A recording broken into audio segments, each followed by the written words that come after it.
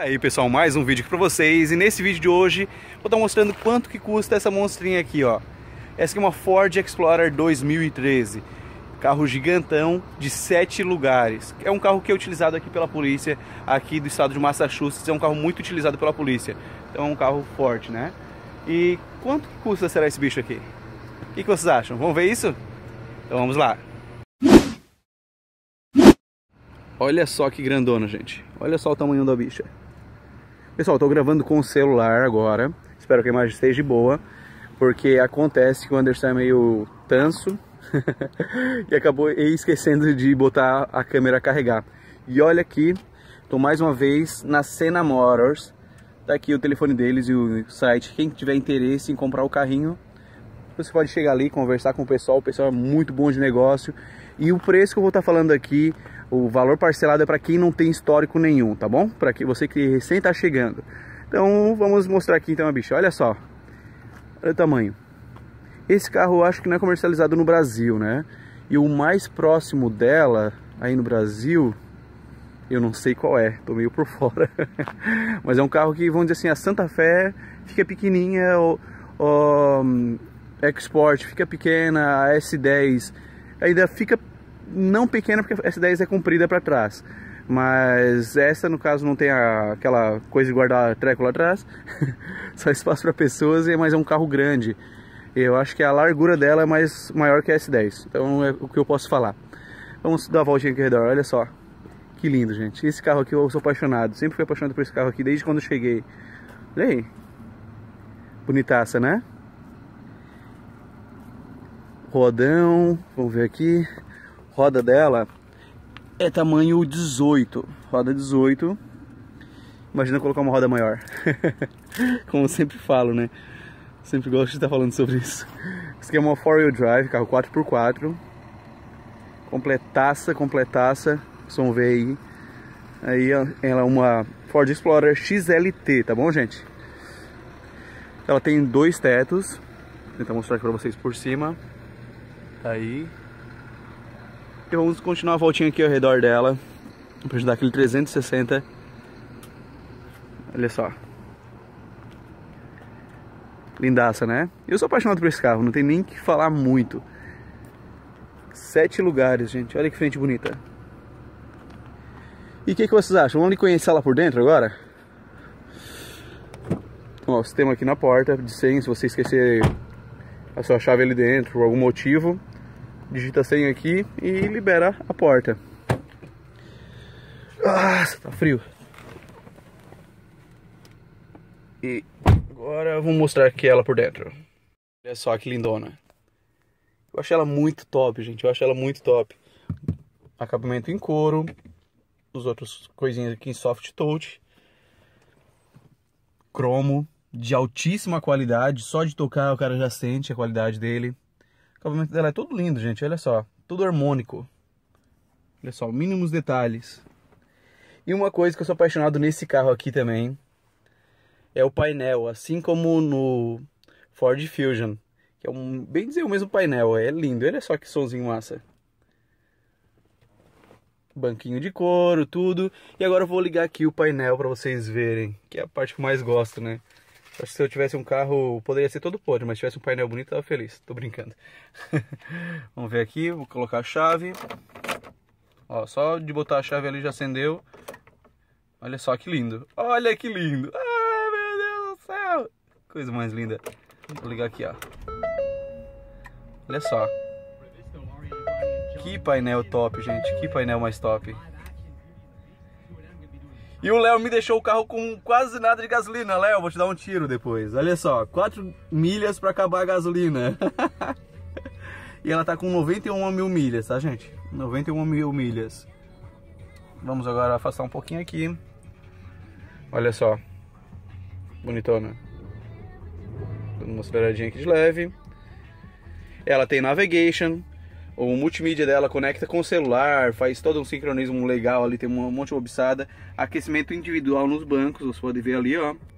Você pode botar sua bunda para aquecer, opa. Aqui, tudo. Eu troquei de rádio sem querer, mexi ali, ó. Eu gosto dessa aqui, ó. Não, essa aqui não é ainda que eu gosto. Mas tá tocando uma musiquinha legal, Adele. Mas vamos seguindo aqui. Olha só o interior aqui, o painel dele. Painel de som e ar-condicionado, controle de ar-condicionado. Câmbio. Você pode trocar de marcha aqui também. Quando você coloca aqui, ó, no M, que é de manual. Eu acho que seria isso, né? Não, nem vou chutar. Mas vamos ver aqui. Eu acho que é aqui sim. O meu, quando eu coloco no S, eu troco de marcha aqui nos botões também. O meu tem 2 botões, onde eu faço a troca de marcha também igual esse aqui, só um pouquinho diferente o botão. Olha só aqui o interior, porta-copos.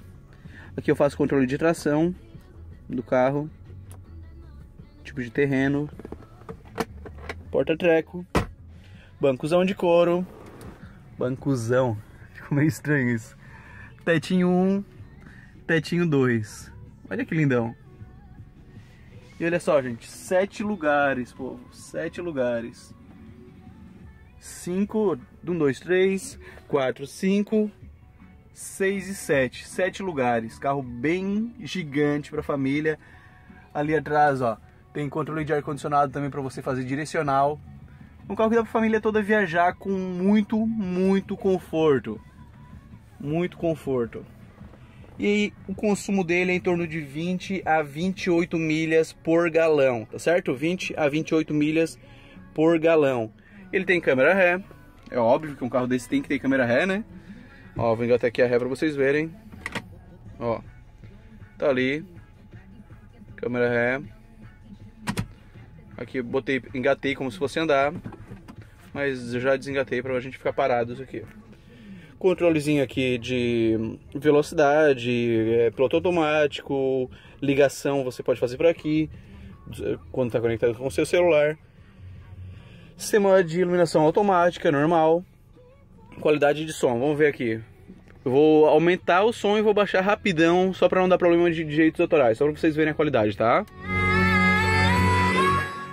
Eita coisa! Qualidadezinha de som top. Agora eu vou tirar aquele aviso lá de 10. Eu tirei. E a gente vai agora então ali pra fora pra fazer um test drive nela. E logo em seguida a gente faz aquela parte que vocês mais gostam, que é quanto que custa ela aqui nos Estados Unidos, quanto ficaria mais ou menos a parcelinha, tá certo? E olha só, minha câmerazinha tá aqui. Minha câmerazinha tá aqui, que o cabeça de ovo esqueceu. Esqueci de dar carga na bateria. Essa é uma cabeça, gente. Minha esposa ainda me perguntou, a Alice ainda falou: tu carregou ela? Eu descarreguei. Beleza. Então carreguei, né? Carreguei no bolso, só se foi isso. Então vamos lá, gente. Vamos fazer um test drive. Depois vamos falar da questão de preço. Vamos agora pro testezinho drive. Vamos ver se tá tudo livre aqui. E vamos tocar aqui pra nossa esquerda. E vamos lá. Aceleração da bicha.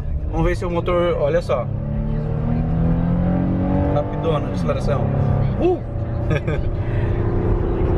É uma V6, puxa legal. Não pisei muito que chegou, tem mais carros ali, eu tenho que cuidar com a questão da segurança. Gente, carro muito gostoso. Tipo, agora eu parei de pisar forte, tô pisando de leve. Tu não sente vibração do motor, tu não sente o carro chacoalhando, nada demais, assim. Tem um controle bem bom. E tá aí ela por dentro, ó. Como vocês viram, um carro bem completaço. Soltei da direção. Ó, direção solta. Carro bem maciozinho, muito gostoso. E é muito gostoso é o conforto dela, gente. Para dirigir aqui a posição que eu tô. Tem um botão ali que controla o apoio das costas. Que não o apoio das costas, onde assim é 2 pontos que ficam no apoio das costas, onde você deixa ela mais confortável. Ela pode regular mais para cima, mais para baixo. Então você consegue deixar o banco bem do seu jeitinho para você dirigir com conforto. E um carro de 7 lugares, né? Para a família toda passear. Com um carro desse dá para cruzar os Estados Unidos inteiro por causa do conforto, gente. Muito confortável. Carro bom demais. E agora a gente vai fazer o seguinte: a gente vai ali para fora fazer um resuminho para vocês e mostrar quanto que custa esse carro aqui nos Estados Unidos, quanto ficaria mais ou menos a parcelinha dele, tá bom? Que é algo que eu sei que vocês gostam muito. Vamos lá então. Mas é linda, né? Agora vamos para a parte que vocês esperavam, tá bom? Quanto que custa ela? Vamos lá, se você for comprar ela e pagar no cash, se você fosse ver o preço dela, 19.900 dólares. 19.900 dólares por essa Ford Explorer 2013. Ela tá inteiraça, top demais. E agora, ela tem kit multimídia, como eu falei pra vocês, GPS, teto panorâmico, couro, aquecimento individual. E se você quiser comprar ela e ter uma entradinha de 2.000 dólares, certo? 2.000 dólares de entrada, fica uma parcelinha de aproximadamente 132 dólares semanais. Lembrando que isso é para quem não tem histórico de crédito algum, tá bom? Se for para você que já vive há mais tempo aqui e já tem um bom histórico, com certeza cai muito, tá bom? Isso é bem importante deixar claro. E outra coisa, gente, se você chegar na Sena, primeiro veja o carro, veja se você gostou, pergunte o preço dele certinho, como eu já falei aqui, mas só para você ter certeza que está falando o preço sem mudar nada por causa que viu no canal, tá bom? Então vai na Sena, veja o carro e se for para você fechar negócio, fale assim, mas eu sei que eu tenho um descontinho porque eu vi no canal Nossa Vida USA. Daí eles vão te dar um desconto especial para você, porque você viu no canal Nossa Vida USA, tá bom? A gente vai ter um sorteiozinho dentro de alguns dias aí, quando a gente chegar a 100 mil inscritos, que não vai demorar, eu acho que não leva 2 meses, vai ser bem legal aí, vocês vão ficar sabendo. E vou deixar vocês saberem nos próximos dias, deixa eu só me organizar agora, tá bom? Então, resumindo, 19.900 dólares, 132 dólares por semana, lembrando que o pagamento é semanal porque você ganha por semana, mas você pode optar, pedir alguma coisa para fazer mensal, mas vale a pena você pagar por semana. E 2.000 de entrada, tá certo? Se tiver um valor maior para dar de entrada, é claro que vai baixar mais ainda a parcelinha. Então é isso aí, pessoal, espero que vocês tenham gostado demais desse vídeo. Não esqueça, se você gostou, deixe o seu like. Se ainda não é inscrito no canal e gosta desse tipo de conteúdo, inscreva-se e, se possível, compartilhe com seus amigos, tá certo? Um abraço a todos e até mais e tchau, tchau!